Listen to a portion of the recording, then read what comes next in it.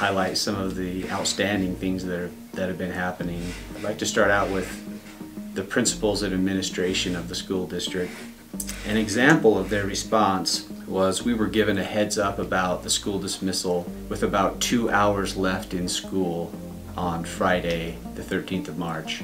We recognized the importance of students having their Chromebooks at the middle school's level.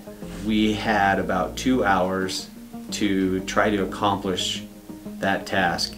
So we called up the two principals and we said, you've got a couple hours, let's try to get some Chromebooks in the hands of students. Can you do that?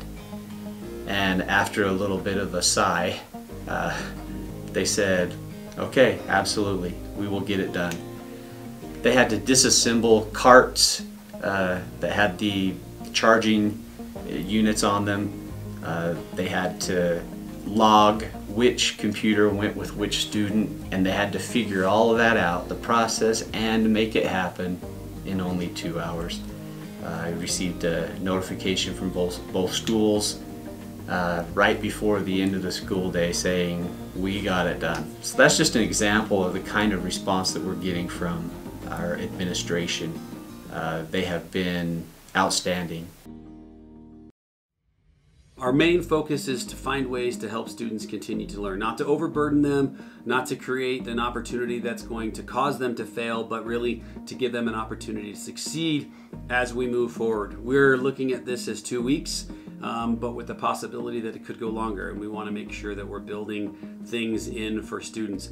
So one of the challenges obviously is moving from this on-site education into this digital world, and our teachers, many of them have been using digital tools already in their classroom to handle some sort of digital work, but that obviously wasn't the bulk of what they were doing.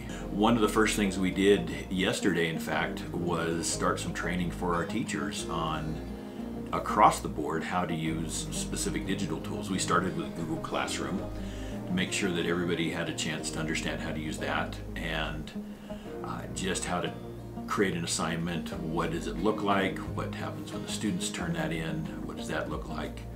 How do you grade something like that? How do you give feedback to students? So I think a unique situation, or I guess it's a challenge as well as an opportunity, is looking at how we can still instruct, provide that positive feedback in a situation we've never had before. It's real different when you don't have a student right in front of you and you can see what they're doing and you can help them immediately.